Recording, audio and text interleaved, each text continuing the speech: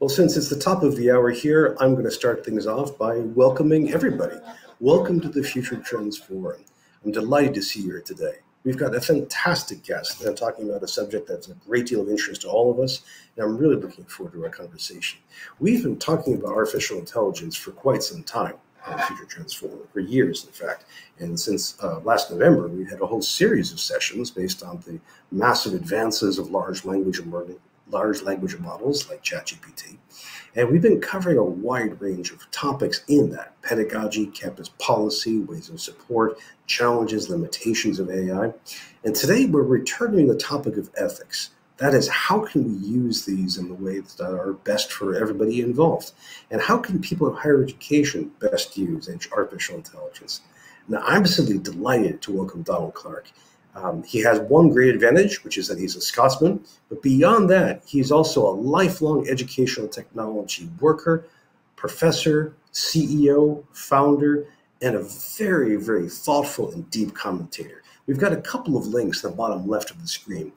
You should see one is a link to his blog, the Donald Clark blog, and another one is a link to his most recent book, Artificial Intelligence for Learning. And I recommend both of those very, very highly. Now, without any further ado, let me actually welcome Donald Clark on stage. Good afternoon, sir, or good evening. Yeah, good evening to you, Brian. Great to see you. Oh, it's great to see you as well. And we found you in Brighton this evening. Yes, despite my accent from the north of this good land, I am actually as far away as you can get in the United Kingdom, in Brighton, which is right in the south coast below London. Now, I've been here for a long time, though. My kids are English, and they have a different accent from me, if you can imagine that. Oh, that's terrifying. But I know you're not taking up stakes or not putting down stakes in Brighton as a political statement. I know you travel a great deal. Yeah. Which is wonderful. I love following your photography. Well, speaking of travel, let me ask you, we have this tradition on the forum. We ask people to introduce themselves by what they're working on next. Now, I'm curious, what's ahead for you for the next year? Well, it's interesting. I've got focus on the AI thing. I'm completely and utterly focused on those two letters in education and learning. And there's two aspects to that. One is practical implementation. So I'm involved in several large projects, one with a global publisher, another in higher education. And so I'm just doing stuff, which I like, because it's important that things get done. There's a lot of talk, but people have to do things. That's the first thing. The second thing is to continue with some of the evangelizing. This year, I've been lucky enough to be in Africa and Senegal and places. And I'll be in South Africa in October. But you know, getting out there and actually learning about other cultures' approach to AI has really been an eye-opener for me. But I enjoy that. I just enjoy, one of the reasons I enjoy travel is, you know, it's a learning experience for anybody who's out there discussing any of these topics in another cultural context. So I spend a lot of my time in other countries and even continents. What are some? Well, first of all, that sounds wonderful. Both the travel, but also doing all the work on AI. And I know work for you means hands-on work with the technology, as well as thinking about it and planning how it can be used in education. I'm curious, what are some of the international differences you've seen in the reception of AI? Yeah, well, there are two big faults, if you might want to call them that, in the world. One is East and West. So for those who have never been to China or Japan or Singapore or Far East, you know, what you might call that Confucian influence, the collective view of the world, is so radically different from the Western individualistic view of the world. And I think this often results in a quite brutal appraisal of Chinese culture, for example, from the West, without really fully understanding the subtleties. And I've experienced that all my life, having spent, you know, traveled a fair bit in the Far East. The second one, which is even bigger, which saddens me more in a sense, is the difference between the global north and global south. So I've been going to Africa on and off for many years. And the disparity in wealth is almost beyond belief. And one of the things that, you know, I'm 66 years old, but one of the things that saddened me in my life is that inequalities are rising, not falling in the world. And that's true in our countries, in the US and Europe as well. And I think, well, you've heard me talk about this before. I think higher education has played a role in this, you know, creating a graduate class that all of a sudden in my life, really, in the last, let's say, 5 to 6 years, has started to look down on the other half of the population. No, manage them. And I think that act of disparagement is a really dangerous thing, because you're not going to win them over by disparaging them and slagging people off on social media. So, you know, you have the Trump phenomenon in the US with Brexit here, and France every few weeks are burning Paris down. It's everywhere. And that's because one half has taken it into their heads that the other half don't matter much. I feel that saddened me a little bit. So to bring it back to AI, though, I think we have a chance with this technology. I've been involved in technology for decades. This technology is almost unique in that it got absolutely exploded and taken up globally within days. You have 100 million people within 2 months using it all over the world. ChatGPT. When I was in Singapore, I was doing a keynote there. Every single person had used it. That's not true when I'm in Europe. So I think we tend to forget other people have less ethical. No, we're talking about ethics tonight. I think the ethical context is very different around the world. We tend to have that very individualistic, privacy data. I'm not sharing with anybody view of the world. They don't care much for that. You know, they think actually it's the collective aim is in the essence of the technology, and that's what makes it great. The fact that you're allowing the whole world to share in this experience, because it is, you know, these large language models have taken this mass of human culture. I mean, to read this stuff would take you 22,000 years. That's GPT 3.5. 22,000 years, 8 hours a day to read the text upon which it was just trained. This is the whole of human culture. It's an absolutely unique moment in our species. And yet the reaction is always, well, I'm not going to type my name in. You know, like, really? Who cares that much about your name? So I think we get, maybe one of my themes tonight is that there's a lot of moralizing, which is very different from ethics. I see. Oh, that's a good point. Well, there's been a lot of moral. I'll try and be neutral here. A lot of moral conversation about this. There's the arguments that some of the large language models are acting immorally or amorally in the size of their training set and the content of the training sets, rather. Some argue that there are problems with the content, that the content can be offensive or can reproduce pre-existing biases like the North-South bias you mentioned before. And others argue that there is a problem with privacy. And again, I've also heard this more from the US and Canada and Europe than elsewhere. But there are other moral challenges too. People have complained that these are for-profit companies that are basically raiding the commons for privatized goods. But I know that you're very bullish on AI. You think that we should be using it more because it's extraordinary. How do you square these? I mean, what's the best ethical way forward, I guess? Yeah, well, there are a number of skittles you've set up for me there at the end of the alley. I mean, let's take the last one just in terms of my memory working, recalling those. I mean, you know, OpenAI, which launched this thing, is a not-for-profit. It's a not-for-profit in which the chief executive has no equity stake at all. It has a cap not-for-profit hanging off it, so that because these programmers are rare beasts, they're geniuses, and they have to be rewarded. So I think this is unique in the history of capitalism, that one of the greatest pieces of technology has actually been owned, launched, executed by a not-for-profit. And the US have to take the hat off to the US here. I think after, Vannevar Bush had that notion, it was like, if you've seen Oppenheimer, the films on, of bringing government with the higher education system with private enterprise together. And all of these entities really have that feel about it, which is why the US is trying here. I think the first one about the data set, well, it's going to happen. The internet happened to arise in the Anglo-Saxon world. English is the largest data set. On the other hand, is there any piece of technology you know that's available in so many languages that would translate into Wolof in Senegal, where I was recently, that is heading towards now 150 languages, going up to 1,000? Wow. I think, it's folding those other cultures and languages into the omelette, as it were, very, very quickly indeed. What does a typical higher education institution manage in terms of cultural adaptation and languages? How many languages does your institution teach in? Yeah, that's a good question. That's a good question. Yeah, so I think some of these, when you widen the perspective out here, you find that a lot of this is very particular perspective on an ethical or moral issue. And people ride in on their moral high horse, but when you widen the perspective, you find that there are other views of this. I think one other thing is really interesting, because you asked a very good question there about, whether it produces good or bad stuff. Well, of course, it captures language, and language has good and bad stuff in it.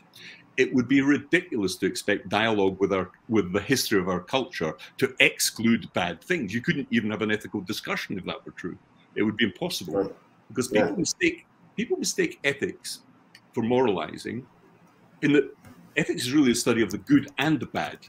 So you can't, in higher education, just limit the conversation to, let's say, plagiarism. Go down the black hole of plagiarism and sniff about on that cat and mouse game between you, and then ignore AI's benefits in terms of teaching and learning. But that's exactly what's happened. That's not an ethical discussion about AI in higher education. That's a narrow teacher-orientated perspective, because nobody's thinking about the massive benefits for students here. Especially, I mean, we had a really interesting paper published at the beginning of August, which showed that academics are actually second guessing. If they even suspect that a student is using ChatGPT, they're marking it down. I hate that word, in academic integrity. I think it's a conceit. Where was the integrity when all that 20,000 people are working in Kenya and essay mills producing essays for your students? Nobody cared about integrity much then. We know it's going on. We've known for decades. So I think sometimes we get wrapped up in the minutiae and footnotes when the bigger picture has ethical benefits that are fantastic. I don't drive a car. This comes as an astounding thing for most Americans when they discover I've never driven a car. But often at conferences, you say, I've got a piece of technology in my back pocket here, it's going to give human beings an astounding level of freedom, unknown in the history of our species. But 1.5 million people will die horrible, mangled deaths every year, with another 1 to 2 million horrible, life-changing injuries. Would you accept that piece of technology? Do that at a conference, everybody goes, no way. And of course, it's the automobile. Perfect. So I think, we always have a sort of utilitarian view of technology. In the end, we come to an accommodation with it, because it always comes with good and bad. But if the benefits outweigh the downsides, we live with it, as we have with the automobile. Well, there's another constant phenomenon here, and that's because I'm old enough to remember a few, like your good self, Brian. It always amuses me that the first piece of negative reaction to technology was to the sundial by a guy called Plautus in the 3rd century AD. He thought that the sundial would destroy civilization as we knew it, because we cut things up into hours. And then another one that somebody pointed out to me, and it was true this, because I remember this, when the photocopier came along, people in higher education went nuts. They thought it was the end of copyright. And of course, everybody now, well, we don't photocopy now because we have digital copies. Well, the word photocopy was actually in the Soviet Union. They made it illegal. It didn't show up in the Soviet dictionary. So you get the same reaction. There's I wrote a book called Learning Technology, which I outlined. It's one of the essential features of a technological change is that you have a negative confirmation and negativity bias reaction to it. And it's been extreme in AI, partly because people don't fully understand it. Therefore, it induces us a little more fear than, say, the internet did. But if you lived as long as me, you saw it with everything. I saw it with smartphones, computer games, you name it. Wikipedia, everything. And people did want to ban that stuff. We have short memories, and of course now we would live without it. And then we have these ridiculous demands. I think, like all AI should be transparent. No, you better forget about Google Scholar and Google Search. Then you better cut them out your institution, because they're not transparent. They're proprietary algorithms owned by Google. And I think people are getting, their demands on the regulatory side and the ethical side are so extreme sometimes, you wonder whether people are thinking at all about human benefits of the technology. That's why I'm bullish, really. Well, that's a terrific statement, and I appreciate the positivity of this, and also your historical breadth. Friends, if you're new to the forum, what I've just done is set the stage by asking our dear guest a couple of quick questions. But now I'd like to turn the floor over to all of you. So again, if you're new to the forum, look on the very bottom of the screen where that white strip is running, and either click the raised hand if you want to join us on stage. You don't have to have a beard to join us, although we encourage that. Or click the question mark to type in a Q&A. And as we've covered a lot of ground already, and we have more to cover, and we do have a stack of questions that have already come in. So let me start off with a question from our good friend Brett Anders, who's coming to us from even later in the day in Armenia, and asks, do you find a big difference between different countries and cultures as far as how they think about AI in education. So not just AI in general, but AI in education. Yeah, good question. Yes. So I had a recent experience in Singapore, and it sort of surprised me because they were already doing it. You know, I was going in thinking I was evangelizing the AI in education thing, and then people in the audience were giving me great examples where they had already set it up within their institutions. Wow. So, and therefore, I think there are two great focal points for this now, and that's China, the Far East, and America, and the US. Europe's nowhere on this. Europe's lost the plot slightly here. Europe. Wow. Well, I think Europe's got it in their head that they're going to regulate the whole world, but it's only 5.7% of the global population. I think they have a bigger sort of say in things. But when I was in the Far East and Africa, nobody cares about the EU. You know, that it seemed like almost irrelevant to them. It was such a small thing. But the second part of your question was on AI literacy. I'd like to make a sort of little comment on that because I think educators tend to always want, it's like digital literacy. The solution to everything is a course. We must teach people about AI literacy and so on. Actually, these kids, your students, probably know more about it than you. They've been using it for longer than you. They're more relaxed about it than you. I sometimes find that default term AI literacy worries me because it's always a sign that, oh yeah, we have knowledge and we open your mouth, we're going to pour it into you, you know. And that's not true in AI because AI is actually, that I find a very poor understanding of what large language models are and do in higher education, for example. A lot of rejection, head in sand behavior compared to, let's say, the corporate world, or in some cultures, the Far East, as I say. In Africa, another really interesting reaction was bring it on, you know. We're poor, this is free, it's amazing. That's a pretty good combination. Are we really going to impose our higher education model in Africa where hardly anybody goes to college, you know? Is that what we're really going to do? There's a really interesting example of this in reaction to this question. When I was in Senegal, I was involved in a debate with a good friend of mine, Michael. He was a minister in the Kenyan government. And he was furious at white saviors, as he called them, coming in and complaining because these poor black kids in Kenya were being paid £1.60 to $2 an hour by OpenAI. He said, do you realize that's 40% higher than the average basic hourly wage? And how dare an academic on 90 to 100,000 pounds a year say, deny these black kids the opportunity of getting the first rung on an IT ladder by doing that type of work? He thought it was slightly ridiculous, and I wholly agree with him. I think that's an example of what you might call moralizing and not thinking properly through the ethical issue here. That's a good answer. I've heard that complaint as well. Yeah, you get it all the time. Well, first of all, Brent, thank you for the question. We're going to circle back to you because I do recommend everyone should pay attention to Brent and learn from him and his work in AI literacies. We have a question from Carly Brady. Let me just pop this on the stage. And Carly says, for administrators in higher ed, how should we address ethics in AI with our faculty and students? Should ethics always be part of the messaging?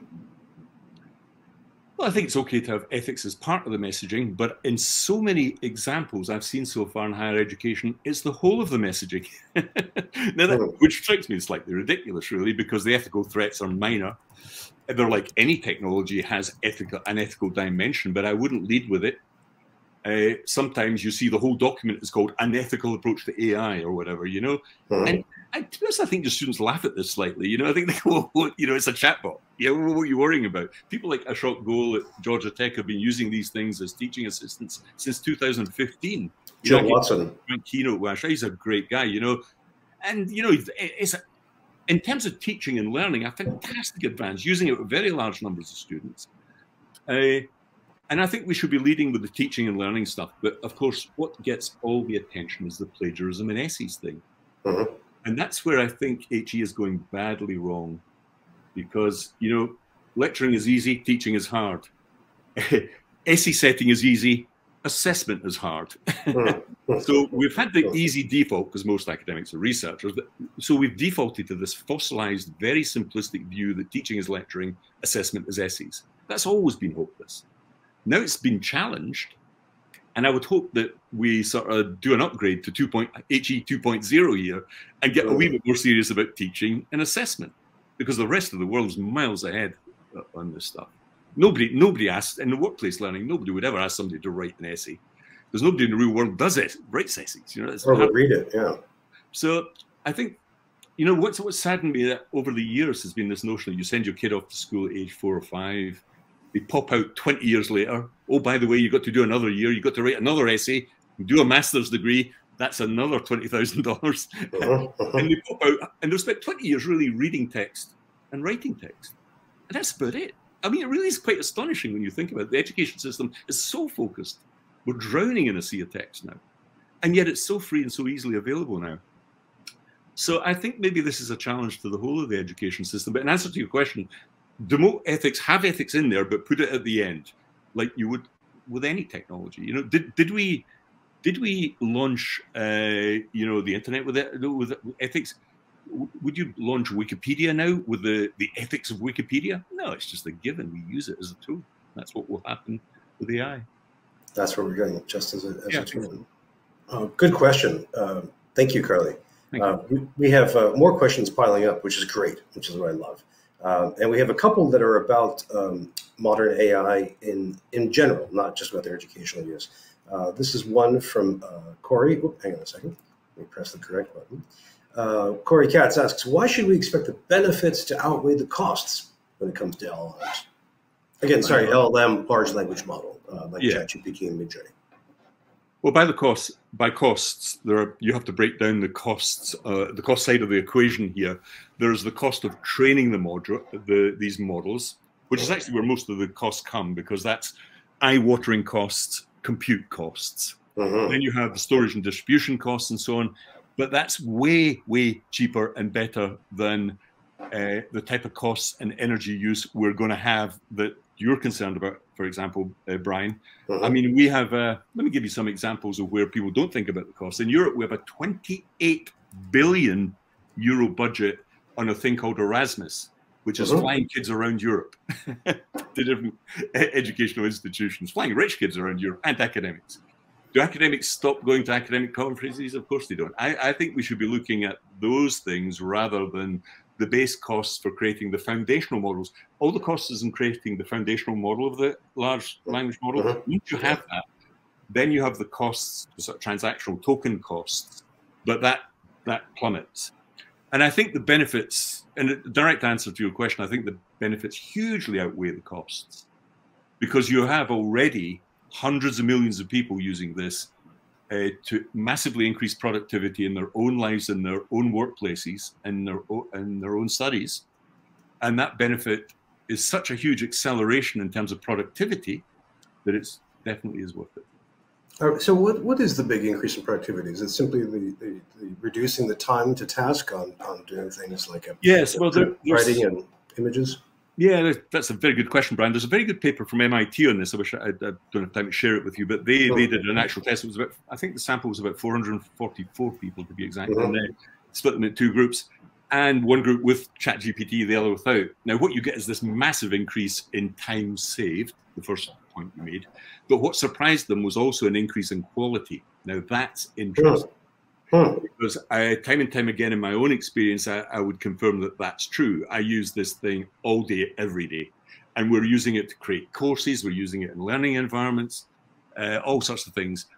So you get, I think there are two big doses or hits you get. One is the time saving, which is massive. I mean, last night I got a 13,700 word document in Dutch for a big learning program we're doing.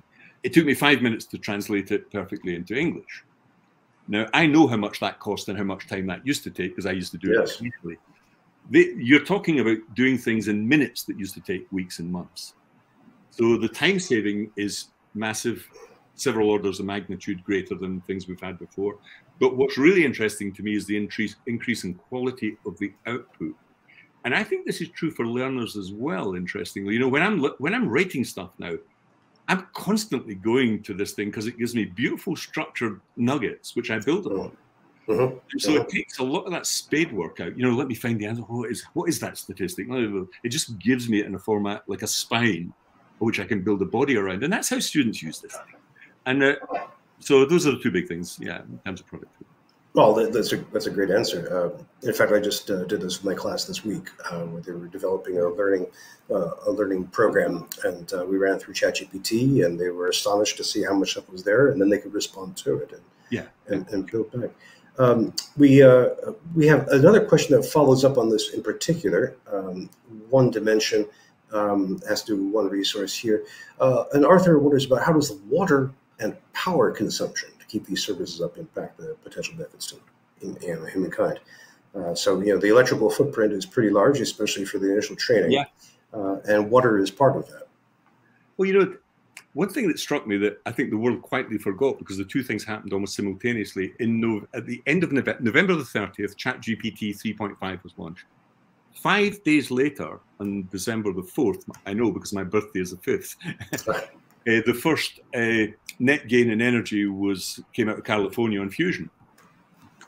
Now, this was a really interesting thing that got almost no press, but for me, it was far more important than AI, because the climate change is the most pressing near-term threat to our species. And I think, and we've also had a subsequent, people have been following this, a subsequent improvement. So this is starting to accelerate into what people are looking at now, commercial application of fusion in the 2050s, which coincides nicely with the Paris Accords and around climate change and so on and so forth.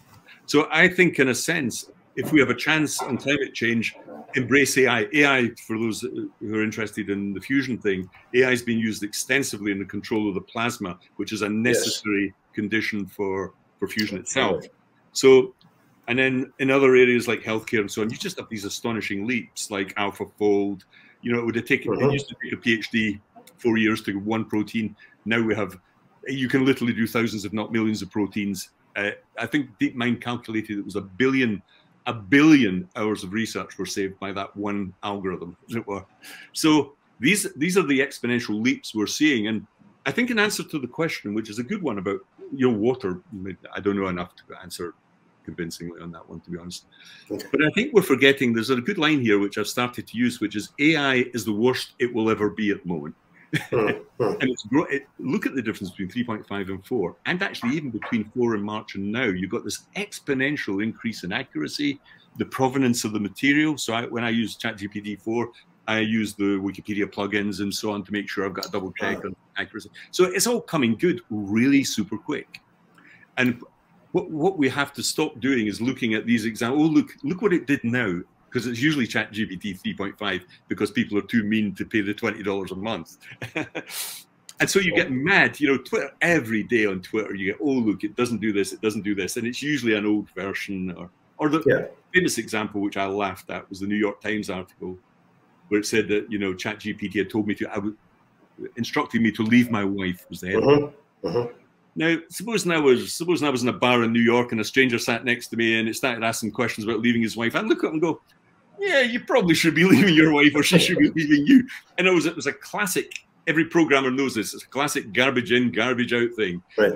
Boy, did it get big billing in the New York Times and, millions of retweets, because people want to see the negatives. Yes. And of course, it's a failure to understand what the technology is and what it does, I feel. There's a brilliant observation by Ian Bogost almost a year ago now, where he was taking a look at ChatGPT, and he came to the conclusion that it was something like a musical instrument, that you were playing the internet. And I just love that idea, that phrasing, and that's going to include some crazy stuff. I think there's a lot of really interesting, subtle reflections on what this thing is. A woman said to me, it was an Italian friend of mine, said she felt a bit sinful when she was using it, because it was like a godlike creature, an angel or something that was quite freaking her out a little bit. But I think to be more down to earth on that, I think there's some really useful stuff now that's being explored with people like Wittgenstein and language games, because these large language models are actually capturing more than just language. I hate that phrase, stochastic parrot. It's not a parrot. It's not mimicking or sampling anything. That's what parrots do. Actually, it sort of has an understanding of language games, because when it captures language, it captures those different species of language as well. That's why you can say, ChatGPT, I want you to be Brian Alexander, and I want you to be a brilliant teacher and start talking to me about climate change. That it can take those roles on and those styles. Now, this is what Wittgenstein explored for many, many years, and I think that's what it's starting to do. People like Gordon Vygotsky thought that all our development was through the phonological loop and that notion of language. I think we're now coming. I'm coming to the conclusion, which I didn't hold even a year ago, that intelligence emerges from language, as opposed to language being a feature of intelligence. In other words, we think in language. This is what Wittgenstein always claimed. You know, he thought, he did think that that was true, that language, we think in language, and therefore we have natural limits to language. And the AI is the one chance we have of breaking those limits. Let me just quickly pause and get meta for a second. First of all, thank you to everyone who's come in lately. Our population has swelled a bit, so greetings, everyone. And the chat is on fire. You have fans here. Carolyn says, Vannevar Bush and Wittgenstein, this is a great day. I have to concur. And again, if you'd like to join us on stage, in fact, we have more questions that are coming in. And I'm really hoping that we get a chance to get to all of them, because this is getting just really, really terrific. We have, let me bring this up. Let's see. Really good question from John Hollenbeck, who is now almost delirious with the delight of summer in Wisconsin. And John asks, I noticed you use the word learning in your book titles rather than teaching or educating. Is this intentional? It is indeed, yes. I think, remember that most learning takes place in the absence of the teacher. It's a great error, the premise that that learning is a necessary, teaching is a necessary condition for learning. I mean, I haven't had a teacher for 40 odd years. You know, like, I've learned most of what I know in those 40 years. I think it's that when you're in an institution, you sometimes get carried away by that notion that learning has to involve teaching in some way. But it's a good question, because in my book in all four of my books actually, I make that distinction between teaching and learning. Now, teaching is a great skill. I'm not too sure it's practiced that well, to be honest, because it tends not to keep up with a knowledge base, and as you know, so we know all that stuff. But I think there's a distinction between the two. But I think learning is fundamental here. You know, I got in my book on learning technology, I go way back to the beginnings of language and learning. You know, and I have a stone axe up behind me here. Oh, awesome! So this is it's probably, you know, this is a teardrop axe I found not far from my house actually. Yeah. And I've actually napped one of those. It takes about 500 hours to do that properly. Oh, God. And so you're talking about people 500,000 years ago, just along the coast here, who actually butchered a horse. 500,000 years ago, that was a different species, Homo heidelbergus. But now they needed teaching there. We know that they needed language as well, because you can't actually teach somebody to do this without telling them things. You can't really do it by imitation. So I think this has got a long history here, but there's a really interesting consequence of that question. I think that the pendulum has been, we did need human teachers. I think the pendulum has been, as technology has improved, especially into AI and the internet, the need for the teacher, the human teacher, has lessened. I have no need to go to a human being for anything now, by and large, unless I was maybe getting coaching for my tennis serve or whatever. And I think AI, this is what I'm working on now. I think I have this vision. For the first time on the horizon, I think we have the promise of a universal teacher, which is not a human being. AI already almost has a degree in every subject. You go to ChatGPT ask it anything. It has more knowledge than any human being at a certain level. It actually is quite a deep level when you explore it. So it has more knowledge than everybody else. It can speak more languages than anybody else. I mean, many, many more languages than any human being on the planet. What's left in this human exceptionalism thing, you know? You know, Copernicus threw the rock out, and then Darwin came along saying, you're just an animal. What have we got left? Now, we often say, well, teaching. Nah, I don't think so.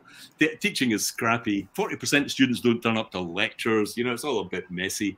I think we have a chance of building good teaching practice, proper pedagogy, and we've been doing this, I've been doing this for the last 6 months, into the models, so that when it produces content or starts speaking to you, it has good pedagogy built in. You see what I mean?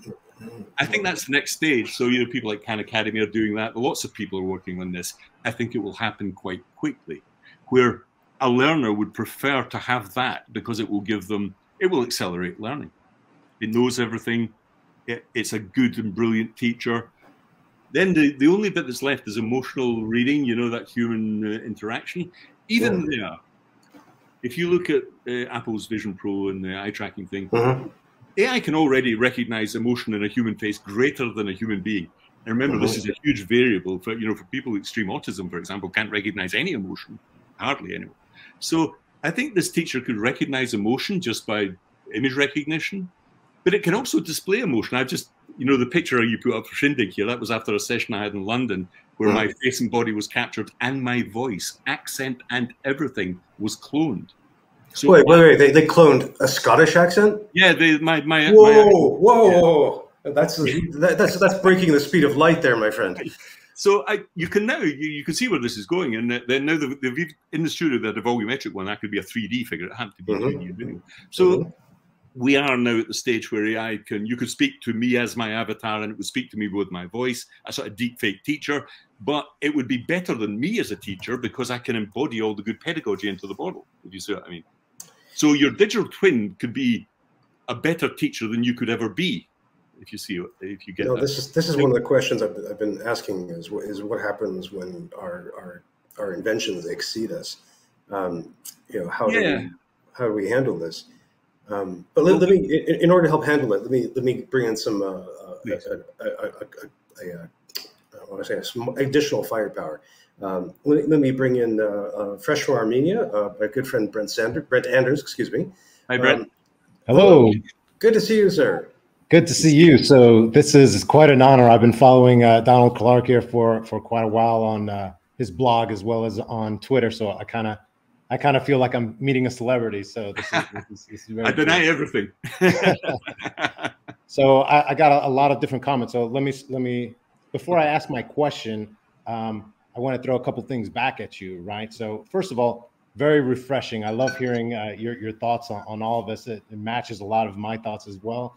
I'm a director for the Center for Teaching and Learning here at my university. So I have to very much defend the humanity aspect because I do a lot of presentations and I get instructors, faculty at all levels that are very concerned, very worried. Is my job secure?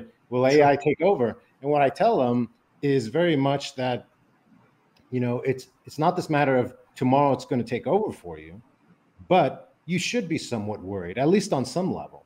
Yeah. And that worry is the exact type of stress that all instructors should have in order to make them better, right? So that should be that stress of, I should be better than this computer. I should be more motivational. I should provide the other things that AI currently doesn't do. I should know my students enough to be able to bring up a relevant point that matches what their major is or that matches their background. Those are some things that AI can't really do, at least in the class form, at least in the format that we have now. So I think there is some great benefit to sort of push on those aspects of what you're talking about. So that's great.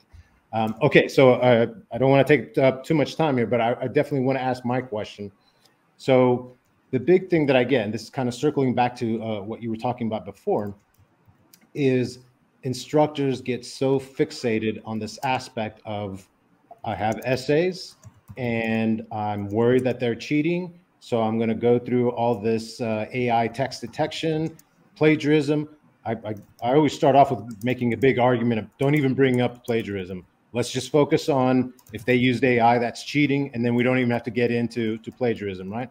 But then I always push back on that. I created this thing called the share technique, right? That breaks it down and organizes it as far as what they can do to their assignments and assessments to look at how it can be modified somewhat, going beyond just that essay. Is essay the right answer? Because it isn't all the time, right? Should there be something more? Maybe instead of a 2,000 word essay, now it's a 500 word essay and there's a class presentation, or maybe there's just a Q&A dealing with that essay that's done live, or maybe it's also an art piece that they present and they have to talk about it. So there's all these different aspects that I try to put together in that share technique. But my question to you then is, what else can I do to the instructors that are wanting to push this essay aspect? Because that's very much a fixated thing within higher education, because it's been that tried and true thing of if you truly learned it, then you can write about it. And the big fear that I have is I have a lot of instructors that are like, oh, I know, I'll have them just write it out in class, right? So now that's the test. The test is writing it out in class. And I have lots of problems with that. I have no problems with, okay, maybe we'll do a quick little paragraph or, some small practical exercise, but a full essay, I don't think that's the answer. So I'd love to get your thoughts on that. Yeah. So the first reaction is, I've been really having me out and about in the real world in higher education and community college, and they call them further education here in the UK. So I've been in lots of different types in schools also. What has really impressed me are the people in the middle there in vocational colleges. I think you call them community colleges in the States. So, and because I was in Glasgow, one of the biggest colleges in the UK, and everybody in the audience was already using it, all the teachers, because a good friend of mine, Joe Wilson, had actually put one sort of moment of truth or place in his institution where all faculty could go, use the tools, get familiar with them, and then come back to students fully sort of, aware of what it does, the fact that, plagiarism checkers do not work, don't use them, that sort of stuff. Right. And then there was another brilliant example, but I was speaking to Peter O'Shea and Devin Walton, and they're from Northern Essex Community College in Massachusetts, Middlesex Community College, and they had put forms up for faculty so that you could just go and you could play around and build little courses and stuff with them, to allow faculty to have that pre-prompting type experience with this stuff. A bit of hand-holding, and then come back to students. I think that's terribly important that we get faculty au fait with the limitations of this thing, the fact that the plagiarism checkers don't work, all that sort of stuff. Then when you come back to students, you're absolutely right. I really look forward to the death of the essay. I think essays have a place, but the idea, the two primary pedagogies, which I despise really now, I'm tired of this, that are the lecture and the essay. Sort of medieval entities. Plato lectured. And we had 2,500 years later, we're doing the same thing. 40% of your students don't even turn up. They pay, hundreds of thousands of dollars for a degree, and they don't turn up for the meal. It's sort of bizarre in a way. So I think finally this challenge, because I really do honestly believe, I'm getting a bit political here, but I do believe that internally higher education is unreformable from the inside. I think it's reformable by pressure from the outside on costs. You see that in the brilliant work that Brian's doing on attitudinal shifts in the US towards higher education. Very interesting data. A massive pendulum swing towards negativity, which is worrying, really. But I think then when you deal with the students, you have to just be more sophisticated with assessment. Actually, corporate people do this quite well. When you're training a pilot, they go on a simulator. Why? Because pilots go down with a plane. Students don't go down with faculty. That's a good point. Maybe we should think, maybe the students go down with, and I don't teach them well, they're in trouble. They may fail here and still have the debt. That's a morally bad thing. Increasingly in healthcare, the use of simulations, action-oriented stuff. As I said earlier, higher education is almost, you're drowning in a sea of text and textual analysis. And I think it's time that it swung away from the essay as its primary form of always teaching and assessment, and certainly away from the lecture. But and I think this will finally be the external pressure we need. Going back to one thing you just said earlier, though, about the unemployment thing, which is a real fear. Now, my father-in-law was a miner, spent most of his life underground working shifts. I can't remember academics complaining that much when all the miners lost their jobs. I can't remember academia. In fact, academia helped take all those jobs in the Midwest and export them to China. I was there. I heard those CEOs talk about downsizing and outsourcing. So the business schools were responsible for this, and so we shouldn't be really surprised that we always thought that routine working class jobs would be automated by robots. That turned out not to be true. We don't even have a self-driving car. Actually, what's happened is that cognitive skills are being replaced. Now, suddenly when it's us and our children, we go into a moral panic. But I can't remember the moral panic when the business schools from higher education were recommending you outsource manufacturing to China. And we wonder why we have Trump, Brexit, the burning down of Paris. So I am very political in this. I think higher education needs to get its act together and stop talking about academic integrity and reflect on whether what we're doing is right for humanity as a whole. And so I often get political in this because I think in my lifetime I've been saddened by the fact that it has played a role in increasing inequalities, and that the graduate class has flipped and suddenly looked down upon people, the deplorables, the despicables, and we wonder why we have Trump. It doesn't surprise me in the slightest. Thank you very much. Great. Well, that's a fantastic, and Brent, we're really glad to see you. Yeah, thanks for those questions, Ben. Yeah, great to see you at last. If you want to post a link to your share protocol and to your YouTube channel, please throw that in the chat. So the few people who don't know you can. Friends, we have about 9 minutes left, and I want to make sure that people get to put their questions to our great guest. And we've had I'm going to try and smush a few of these questions together. This is one kind of back to the pedagogy question in an interesting way.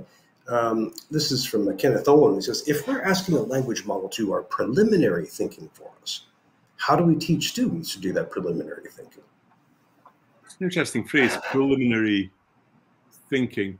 I mean, preliminary thinking, I'm trying to focus on that. So I'm drawing my own experience here. I remember when I was doing postgraduate research, okay? And I had to go to a library, and I spent about 6 months of my life walking up and down library shelves, pulling out journals and so on. Preliminary thinking is actually the chore. You know, when you're writing an academic paper and you have to do all that sort of, you know, meta studies type stuff, it takes forever, and actually AI can do it in seconds. I was speaking to a publisher, a very big academic publisher. We're doing a big project with them. They are absolutely fearful of the fact that most academic papers that are just theoretical or armchair papers or meta studies can be done by AI. They're already receiving them. So by preliminary thinking, I think there's a huge amount of waste. I think every PhD should have 6 months taken off it, because you don't have to walk. When I had to do one, I had to walk up and down the shelves to find books. It took forever. I walked for miles. Now, I think preliminary thinking for an undergraduate level is aided by AI in the same way that, why is it so engaging? People talk about engagement in learning. There's nothing more engaging than 1 million people in 2 days, 100 million people in 2 months suddenly using something that when they type something in blows their mind. And the first feeling you get is, wow, that's useful. That's useful because it used to take me a long time. So just getting up the first couple of rungs of the ladder, what we might call preliminary thinking, is exactly what students need help with. The blank sheet of paper, essay set at the top, was always poor teaching.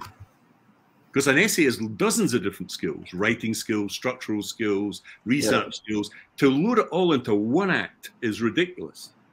And of course, we know, research is quite clear on this, that even the assessment by faculty of essays is all over the place with regard to biases. So what names at the top of the paper, you know, do they agree with my hypothesis or not?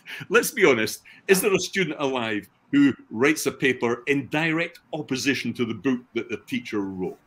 I didn't. I know a very good friend of mine did at the LSE on Brexit, and he got distinctions on every essay and got a fail on, and this is a really smart guy. So he actually put it to the test. He actually did it.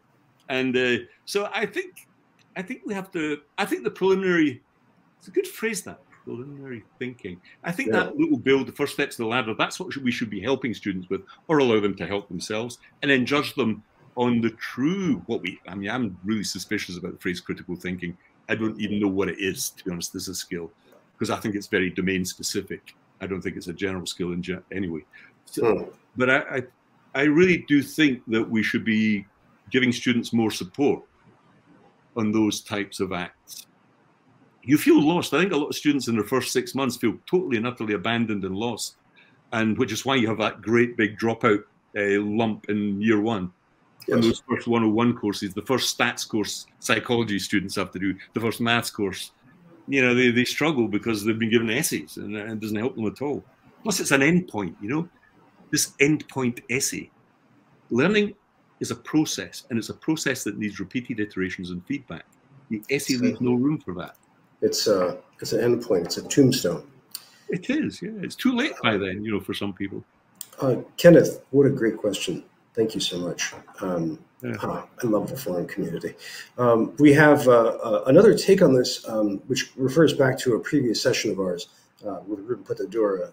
Paul asks this: does open source and the way it fosters transparency, innovation, economic activity, and democratizing access, does that address AI ethical and value issues? Yes, I do have an opinion on this, and I may be completely wrong, because my opinions have varied over time on this. At first I was sort of against the open source thing, because I hadn't got my head around some of the dangers on deep fakes and so on. Now I've become a bit more of a fan of it, mainly through the work of Jan LeCun. And Jan LeCun is the head of AI at Facebook, but one of the three sort of Turing Award Nobel Prize winners in AI, and a hugely significant figure here. And Facebook, who would have thought that Mark Zuckerberg would have been the hero of the day? But Mark Zuckerberg has launched Llama, which is an open source large language model, which anybody can use. We've been downloading it, we've been using it. And I think there's a great deal of wisdom at this stage in pushing for more open source activity on this front. There is lots of it.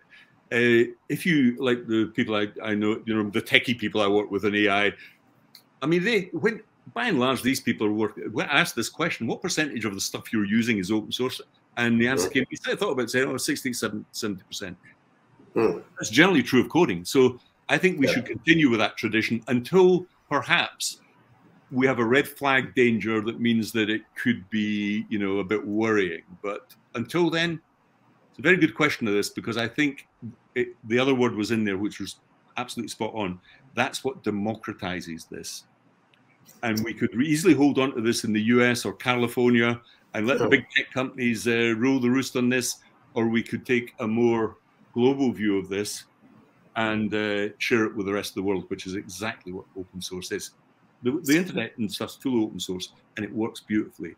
Well, you've written movingly, both in your blog and on Twitter, about how you see this as a democratizing tool. I think. Yes, I think so. Yes, it is. We have another question, which really may actually be a good wrap-up question. I just love this because this is such a practical question. And Fenzi asks, if you suddenly found yourself in a higher ed classroom 2 weeks from now, how would you use AI with your students?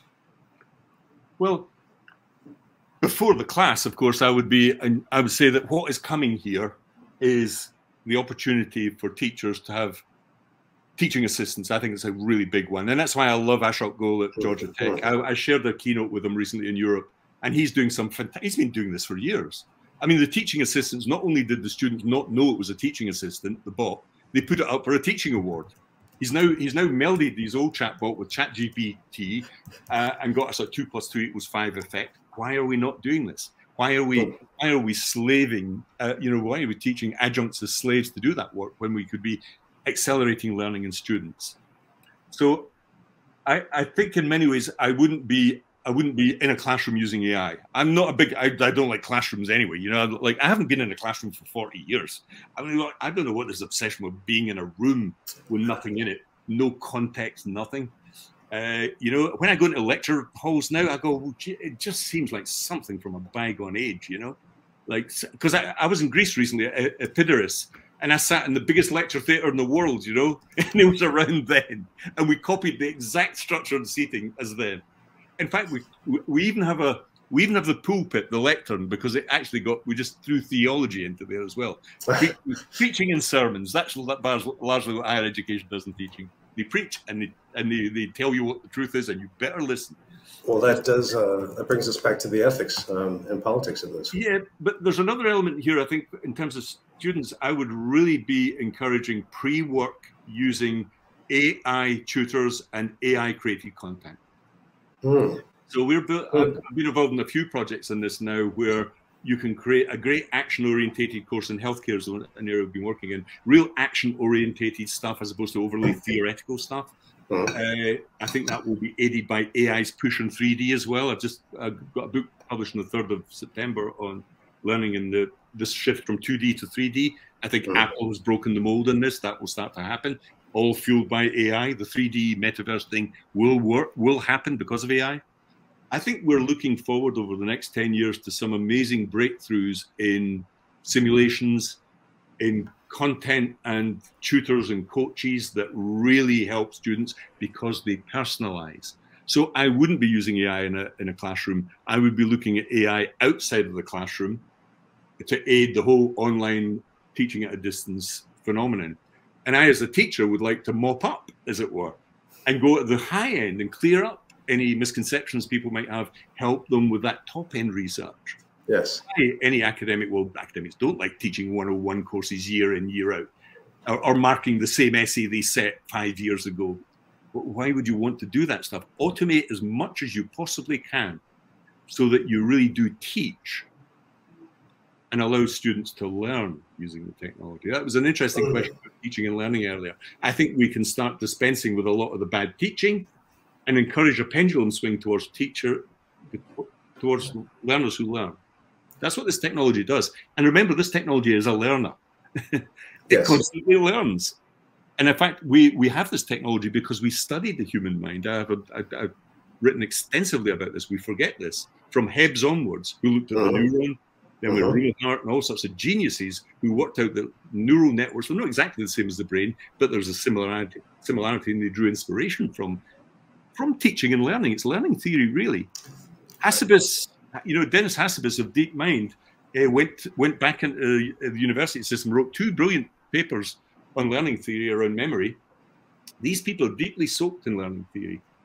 And therefore, we have this congruence between AI and what we regard as good pedagogy that has produced this piece of technology that has godlike qualities in teaching, potentially, not now. I mean, this will take ages, but we should be optimistic about that and see it as a positive thing. You remind me of one of my favorite modern novels by Richard Powers, Galatea 2.0, which is about an AI trained at a university. But I'm with great regret, Donald, I have to pause this right now. We've breached the hour mark, and we have to wrap things up. And I actually have to literally leave this room and rejoin my students. Which is all too appropriate. You've been fantastic, my friend. It's just terrific to think with you. You're just an intellectual adrenaline shot. What's the best way for people to keep up with you? On your blog and on Twitter? Yeah. Well, just type.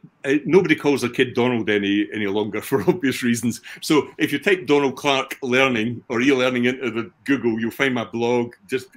I blog a lot, and I've got loads of YouTube videos and podcasts. I've done Great Minds in Learning. I did 25 podcasts on the history of learning. One on AI. That topic of Hebb's onwards, how it created AI. Did one on that, but 25 of them.